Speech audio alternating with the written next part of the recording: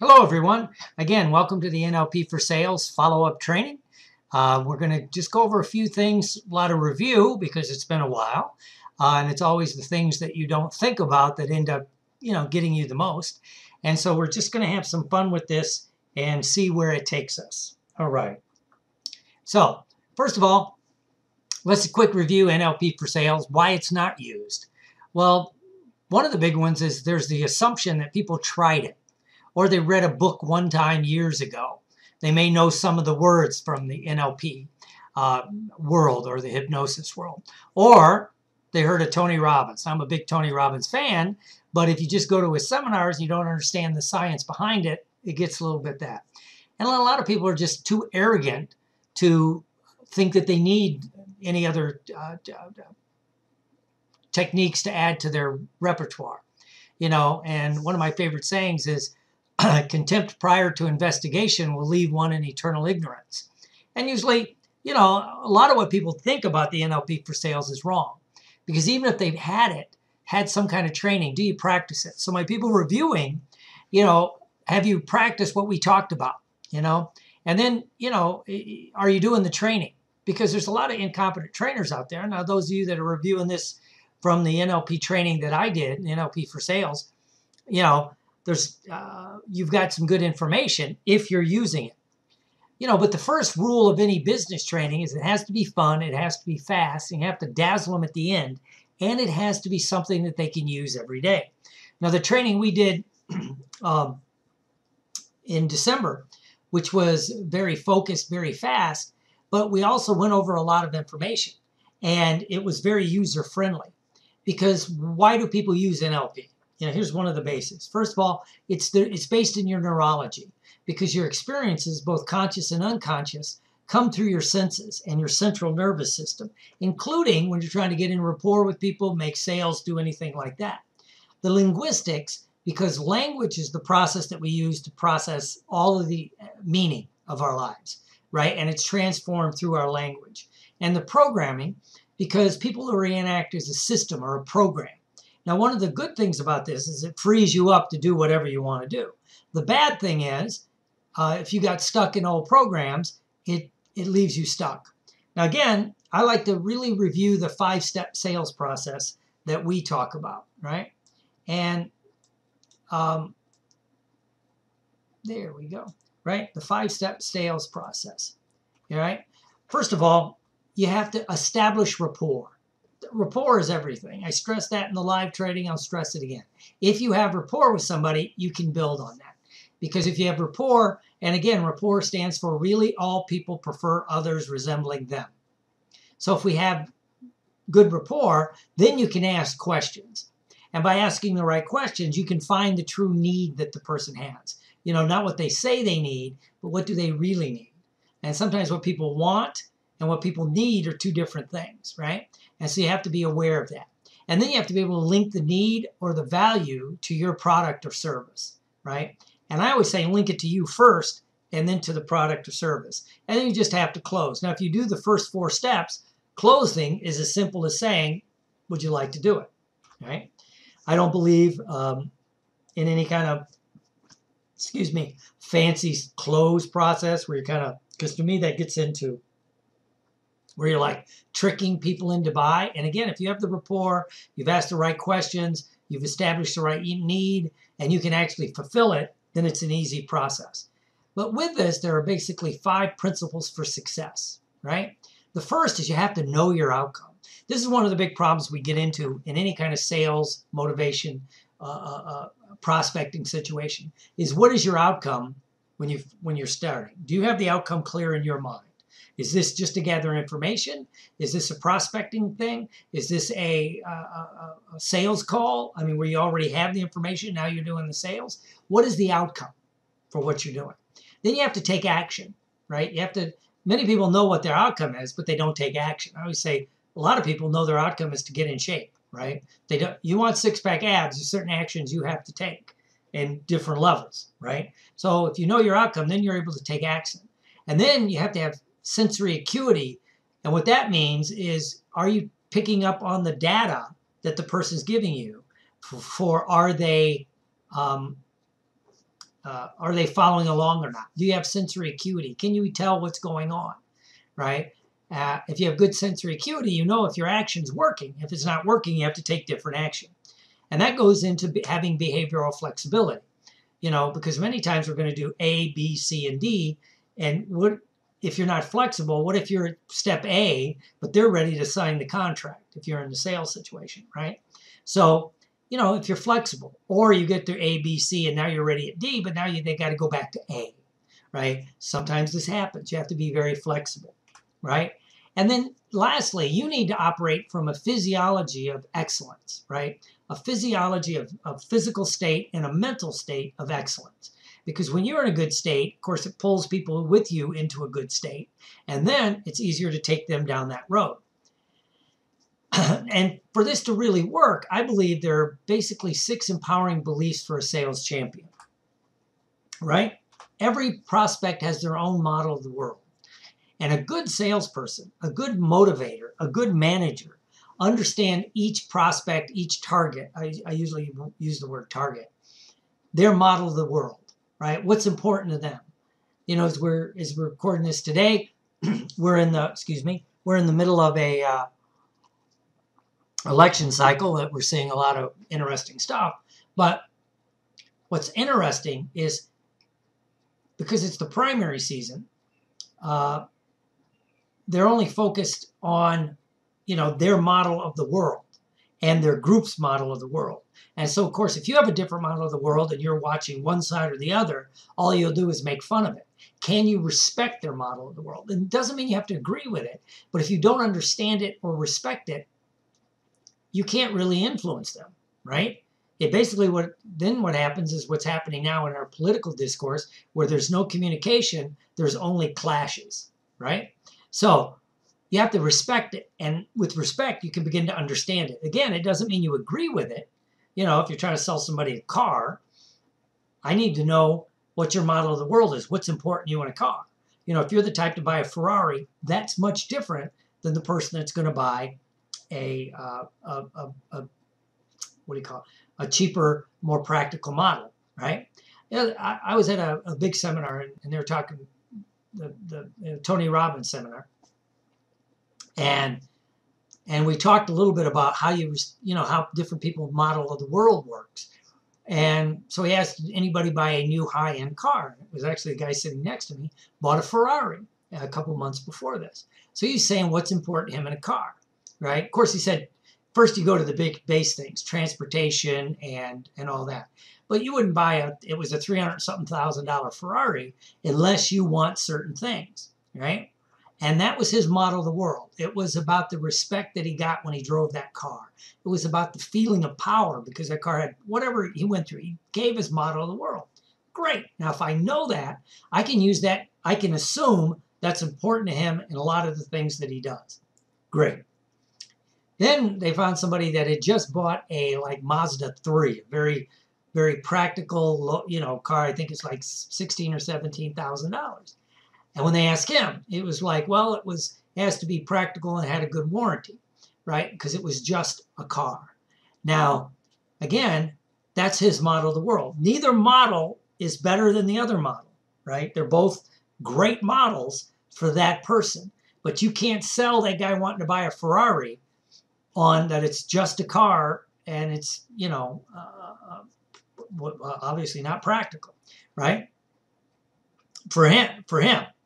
Right? But for the other guy, you'd never sell him a Ferrari, and because it was not his model of the world. It was interesting. The guy that just bought the real low-end car could have easily afforded the Ferrari, by the way. We found out later. It's just it didn't fit his model of the world.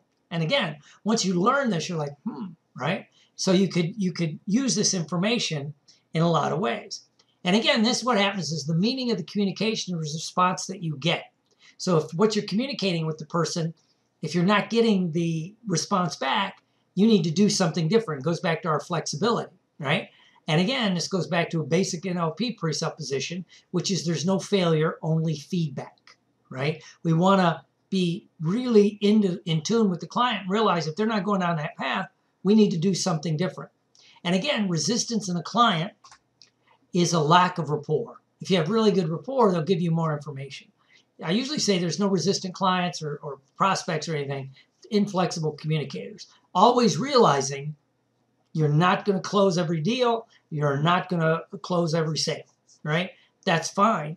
But what the other thing happens if you're doing this, if you know the answer is going to be no, it's better to know that in an hour rather than a year, right?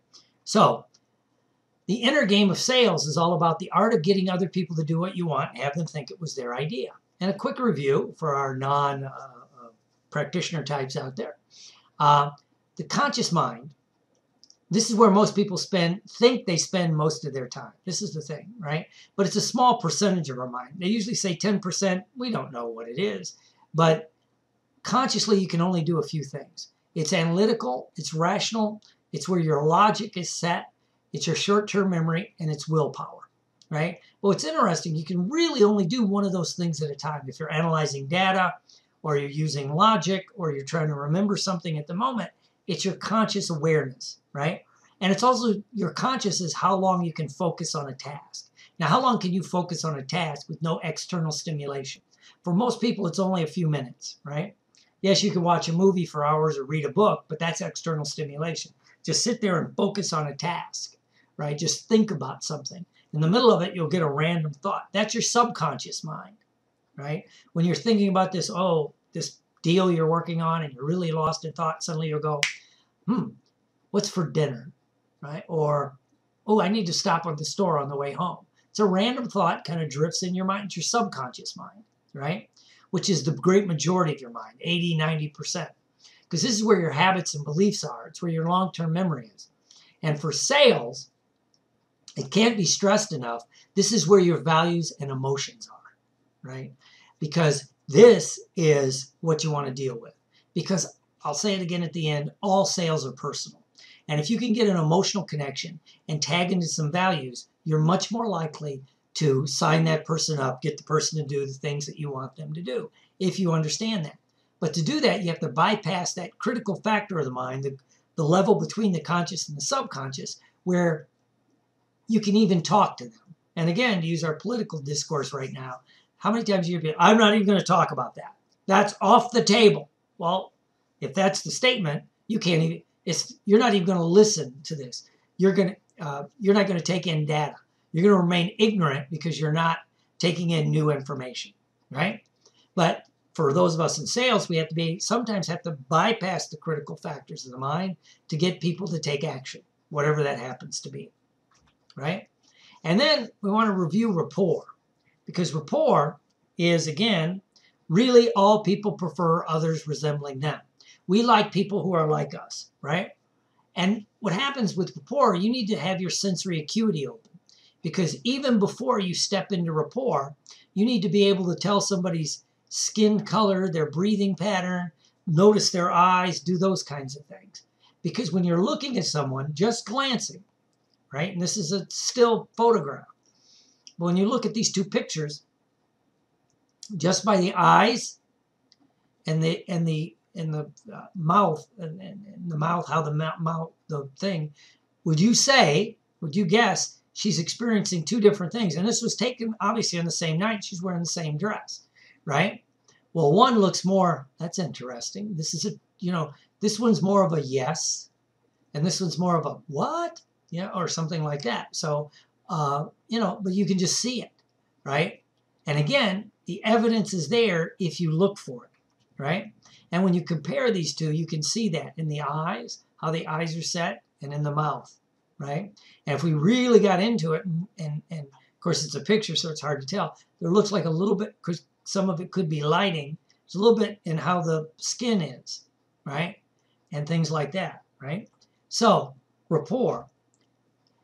The first level is physical rapport, right? The postures, gestures, the proximity, that thing, the facial expression, and then, the mirroring and matching, we call that, right? If someone's sitting a certain way and you sit the same way, what happens, it's called mirror neurons, to review it. And those mirror neurons, excuse me, is when two people are in communication and there's an absence of conflict, when one makes a motion, right? Obviously, certain neurons have to fire in my head for me to do this. Well, if you were in close proximity, those same neurons fire in your head, right? Because it's how you're making sense of the world. It's a threat analysis. It's how you're seeing, is this person in front of you a friend or a foe? Now it begins to happen if I'm going like this and we're talking and then you go like this, well, suddenly you presented a mirror image of my neurology and it draws us in even closer, right? Same with facial expressions, right? Things like the eyebrow flash is the number one. You know, when you see somebody, if you have an eyebrow flash and a smile, great. It opens you up, right? And then the breathing pattern. And these are easy to control, especially in live situations where you're one-on-one with a person, right? Now, sometimes, what if you're on the phone? What if you're using a Skype? Well, you can still listen to the voice, right? The tempo, the tone. I got a little something going on in my voice today. But even with that, you can still hear it in the how fast I'm speaking, my tone, my tempo, the volume that I'm using. And then what words am I using? Am I visual, auditory, or kinesthetic? Am I talking about what I see, hear, or feel, right? And then are there any keywords that are important to me, right? If you talk to me and you want to light me up, you want to talk about like subconscious, motivation, fun, challenging. Those things light me up. Those are my keywords, all right? And so once you do that, you can do that on the phone just as easy, right? Because you can pick up the breathing, because you can hear it if you try. If nothing else, you can tell by the tempo of the speech, because you have to breathe while you're talking. So this is the basis of rapport, right? And to establish rapport, remember, we like people who are like each other, right? And remember, people tend to communicate at different levels. And they used to say that only a small percentage, like 7%, is words, and most of it was physiology and some tonality. Well, we know now that's the guy that came up with the study said it was totally misinterpreted. It wasn't what he meant. If anything, the last thing I read, he said it's more this way. 50% of the words you use, 20% is the tonality, with only 30% or less being physiology, right? But when these all line up, that's what we'd call in NLP and hypnosis congruent, again, because it's so prevalent right now. When you're watching a really confident politician, right, or speaker, they're using good words.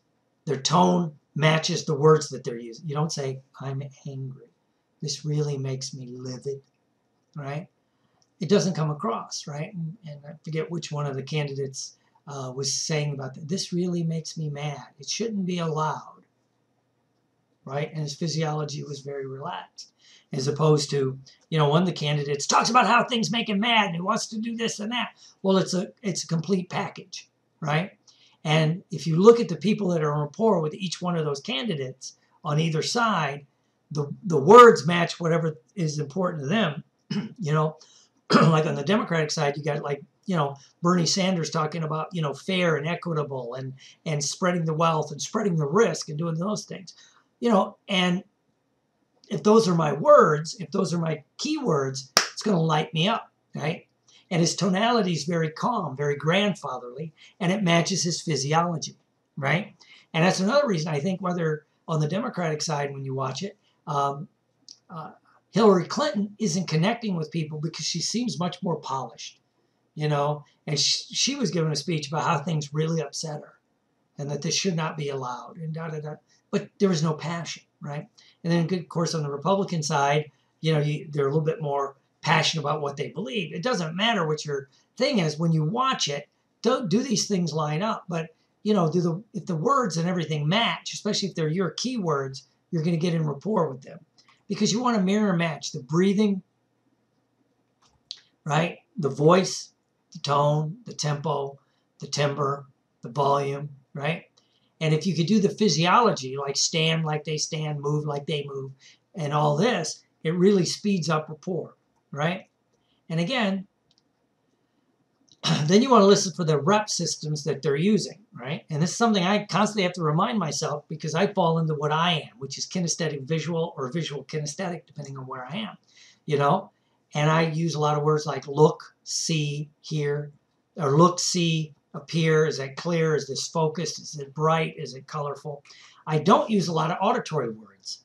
Does this sound good to you? Is this clear? Is this, does this harmonize? Things like that. And I seem to use a lot of kinesthetic words, touch, feel, grasp, get a hold of. Depending on what I'm doing, I'm either visual kinesthetic or kinesthetic visual. I like to just roll, as you can see, I like to roll my sleeves up and just jump in and do it, And unless I'm actually presenting in a business setting, I'm much more casual, I'm laid back. It's very kinesthetic. This is a comfortable shirt. I'm comfortable. I'm in my chair. There's the horse stuff behind me. It's very kinesthetic, right? And of course, you could use unspecified words. But once you have rapport, then you can ask the proper questions, right? And in sales, this is everything. But first, I wanted to review that because if you're not getting rapport, you're not going to ask the questions. If you've got rapport and you ask the questions, they're much more likely to tell you what's really going on inside their heads.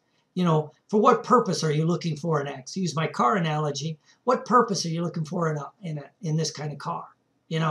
What specifically do you want in it? He wanted a car that was high performance, that had high status. That's what was important to him. What will you see, hear, or feel when you have it? Well, he felt better. He felt more confident. He knew that to him it was important. It made him feel good, right? And how will you know when you have the right X? Because he was looking at other high-performance sports cars, right? Thank you. My wife's giving me something to drink. It's kind of good. I think Todd's on the call. Over here, we got red tie. So it's really messing with your sinus. So, how will you know when you have the right one, right? And he said it would just feel right. And he would get good feedback from other people. This was important. It would feel right, and he would get good feedback, And what would that allow you to do, right? Well, it would give him that sense of accomplishment. He'd made a lot of money, and he'd been very frugal most of his life. And he's like, it's time that I spend money. It means I'm worth it. I'm worth this multi-million dollars I'm making. I can drive this car. And then it's just a car, right? And so again, now if you went back to the other guy, what purpose are you looking for in this car? Well, transportation. What do you want in it? Reliability, low cost. What will you see, feel, hear when you have it? Well, and this guy kind of said, well, he looked at all the data. Again, he was much more analytical, right? And what will having this kind of car allow you to do? He could spend my money on other things. I don't even know what it was.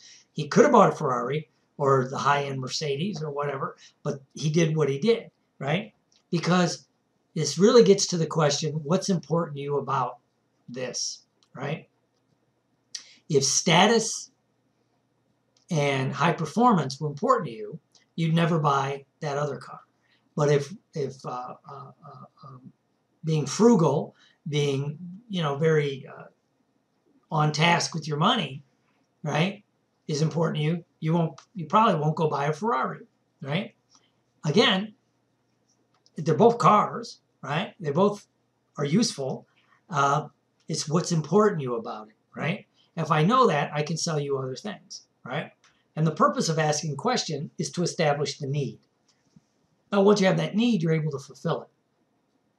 Because 80% of the people have already bought the item in their mind before they even talk to any salesperson in any situation, right? They haven't decided which one yet, but they've already bought it. Maybe they just haven't decided which one yet. Like my friend, the guy, I actually knew him about the Ferrari. He knew he was buying something. He already had a Tesla. But was he going to buy a Ferrari? Was he going to buy, what else was he looking at? The Mercedes AMG, that Audi, that real expensive Audi. He was looking at all these cars. He'd already bought one of them in his mind. He hadn't decided which one, right? So once we knew, once you know that, then you can begin to do it. And, and the Ferrari dealer did something that the others didn't do. They talked about how very few people really drive Ferraris. And what he meant by really drive them is drive them, right? Do you just, you get these people, they got a 10-year-old Ferrari, it's only got 10,000 miles on it because they never drive it. And my friend had also made this statement that he wanted to be able to drive the car, right? He didn't want to be one of these guys that bought something and put it in the garage, never drove it. So it was interesting. So, he'd already bought it, and this guy fulfilled that need, right? And again, once you're really going to do this, you need to establish a pain point for the opportunity. And you can increase or establish more value by increasing the pain that person's feeling, right? And to use the analogy of the guy buying Ferrari, you could say the longer you delay getting it, the longer you're away from that status that you want, right? Because the greater the pain, the easier the sale, right? And if you make the pain increase, that adds up more pain for inaction, right? Basically, people minimize problems that's a high-end sales, but to use, when I had my clinic, I'll use the hypnosis salesman. When I had my clinic, people minimize the problem when they come in and talk to you. I'm not that fat. I only smoke a half a pack a day. Yeah, whatever it is, they'll minimize it because it's what we do, right? I really don't drink that much, they'd say, right? So I'd have to maximize the pain, right? Because, basically it's like rubbing salt in the wound. You got to bring the pain back up if you want them to take action right now. What's bringing them into your store? What's bringing them into your clinic? What's bringing them into whatever contact with you, depending on what you're selling. I just worked with somebody who sold office equipment. And, and he talked about how, his big selling point was for new office equipment was it lowers the cost of electricity because they much more economical, right, to run it. As opposed to, he would still talk about, it's greener and all that. But what was interesting, he found out people would say, it's important to me to have a green office. But it was more important to me to have an office that showed a profit, right? And if you could show me how replacing my copier will actually increase my bottom line, and as a bonus, it's green, then he could do it, right? And he told me that every once in a while he would get someone that, yes, totally green was the way to go. So if you look at it that way, if I know what the pain is, then it's easier to do it, right?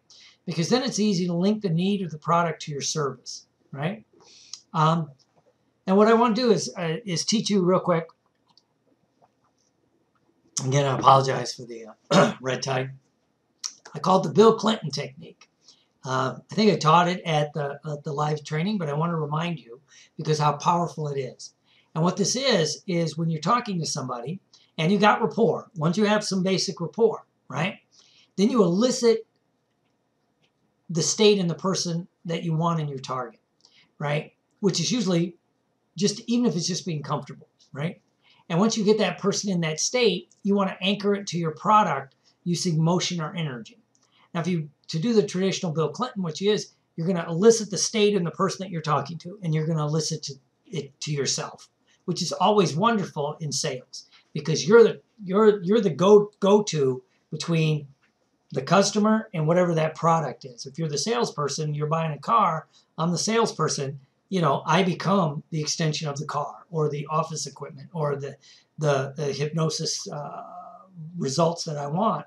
That's what it is. You want to link it to you first because you're always selling yourself first and your product second. If I don't trust you as a salesperson, I'll never buy your product, right? Even if I love the product, I'll probably go buy it from someone else, right? So first and foremost, always link it to yourself. Then you can link it to your target, right? So you elicit the state that you want in the person, right? And then you anchor that to yourself. So you're talking to the person, so what's important to you about this that you want? And they say, it's going to make me comfortable. It's going to make me feel better. I'm going to have more energy. Well, I can appreciate that. Being comfortable, having energy, and, being more of the person you want to be I can appreciate that. And you link that to yourself, right? And this is the motion that you want to get comfortable with, this little thing. Or if I had a tie on, I could touch my tie. Got a necklace, I can adjust my necklace. You can always I can appreciate that. and then you can just keep talking, right? It brings it to you. This is the Bill Clinton, because he was notorious to elicit things to himself. And one of the speeches he gave, he was talking about how America's booming, you know, and it was in the late 90s. But every time he said something good, like, you know, we have, you know, low unemployment, there's peace, there's prosperity, there's good things happening in America. Anything good, he was anchoring to himself. You know, anything bad, he put over there, right? And so if you take the advanced Bill Clinton, which is this would anchor good things to you, and you would anchor bad things to whatever your competition is. You know, I understand that you really want a competent hypnotist, somebody that you can really have, that will really help you get to your goals efficiently and the most economically, and, you know, just be the kind of person you really want to work with. And, you know, I can appreciate that. Now, there's a lot of hypnotists out there that, you know, that they can do okay, but will they really fulfill your need, right? Now, while you're doing this, two things have to happen. First, you have to visualize in your mind that you're really connecting with that person. And the real trick, the real bonus to this is, if in your mind, when you're meeting a prospect or new client, before you sit down to talk to the person, you think of somebody you yourself are really comfortable with, right? Somebody that you have no trouble just being comfortable yourself, and you're open, and you imagine that person in front of you, right? And basically you overlay that person on the person that you're talking to, right? So if you do this and you start doing this, it's much more natural. The other thing that it does, without sounding too woo-woo-ish, is it opens up your energy. Because if I'm thinking about like Todd or Elsa Eldridge, somebody I get along well with, my energy's open. It's easy. I'm able to talk. You know, I don't mind stuttering. I don't mind doing these things. It makes the other person feel comfortable, right? And if you do that, then all of a sudden the whole visualizing that person in your mind is easy, and then visualize the result that you want, this person being in rapport with you and buying your product, whatever it happens to be, is very, very easy. You know, and this really goes back to the 5-step sales process. Establish rapport, ask correct questions, find the need, the true need, and the wants with the value, right? Because then you link that need and value and what they want to your product or service. And then you can go for the close. And when you do this elegantly, there is no close. They've already bought it in their mind. It's just like, when would you like to start, right? Or cash or credit, whatever you're doing. That's basically it, right? Because also, I know the current research really points out that when you try to get into fancy closing techniques and all that, people are offended, right? Because the internet's changed everything. People can find information. I was talking to a guy who's been a car salesman his whole adult life, and he's in his 50s, quite successful at it. And he sold low-end, high-end, you know, he likes selling cars. But he was talking about how much the internet has changed his business, right? Because people come in and they know, like, hey, within a couple grand, this is what this car's worth. This is what you're going to sell it to me for. Or this is my trade-in. This is, you know, it's like he goes, to him, he's starting to sell, I think, real estate more now. He always had real estate on the side because it's taken the fun out of the car sales, as he said, right? And he goes, and people are so, you know, the old programs that they used to do in car sales don't work anymore because it's a more informed consumer, right? But he goes, this part, we were talking about this stuff still really works. If he knows what you value in a car, you know, he can much more likely close it. In fact, he was closing. He worked at a Kia dealer last, and he was really closing a lot of people that, believe it or not, were much more likely to go buy the small Lexus SUV or the BMW, right? Because it was all about the value and the need of reliability. He goes, if they valued the reliability and the need over, you know, the status of driving a Lexus or a BMW, he could close, like, what did he say, like 7 out of 10. Now, if they just wanted to pay the difference, he didn't care. You know, he wasn't going to close them anyway, right? So it's just, you know, and it just shows the power of this, right? And I want to close with the fact that, again, all sales are personal, right? Especially even if it's mostly online sales, they're finding out the feeling of being personal. That's why I'm trying to add the video even to my webinars and things, right? Because most people mentally buy before they buy physically, right? But it's about the connection that you make with the person. You know, am I like you? Are you like me? Can I relate to you, right? Because we buy from people we like. End of story. And again, if you have rapport, then it's much more like that. Because again, really all people prefer others resembling them. We don't like people who are like us. You know, and all things being equal, usually pay a lot more if it's someone you like or trust, you know, or they're like you, right? And the secret is to be one step above your client in terms of prestige, right? So if you're selling, and this is where I just did a thing for some hypnotists, and we're talking about one of the problems they were having trouble with selling their services is they wanted to be in rapport, which I understood, but they put themselves at a totally equal level with their client rather than be 1 or 2 steps ahead. Still accessible, not up here, not like that, but like right here. And because when you're at this level, you're too much of a peer. You want to be 1 or 2 levels above. So depending on what it is, you might want to dress a little better. You know, it's just, this is what the current research says, is people drawn to you. Because if I'm like you, but you're a little bit higher than me, I'm going to be more drawn to what you want, right? Or what I want, which is what you have. So you want to be 1 step ahead, right? And this also comes in the area of knowledge and information, right? And again, the internet's changed because people come in with some information, whatever that you're selling. So that's just a quick review. I'd like to thank everybody for joining me on the call. And I'm going to post this. And then if you have questions, you can email me at drwillhorton@gmail.com. And I'll get back with the questions. And we're going to do a conference call probably in a week or 2. And it may be in another webinar format. But if I have specific questions, we'll put them up. We'll blast those out, and we'll do that. So again, it's always fun to be a part of this and share with you this information. So I'd like to thank you for being on the call, and have a great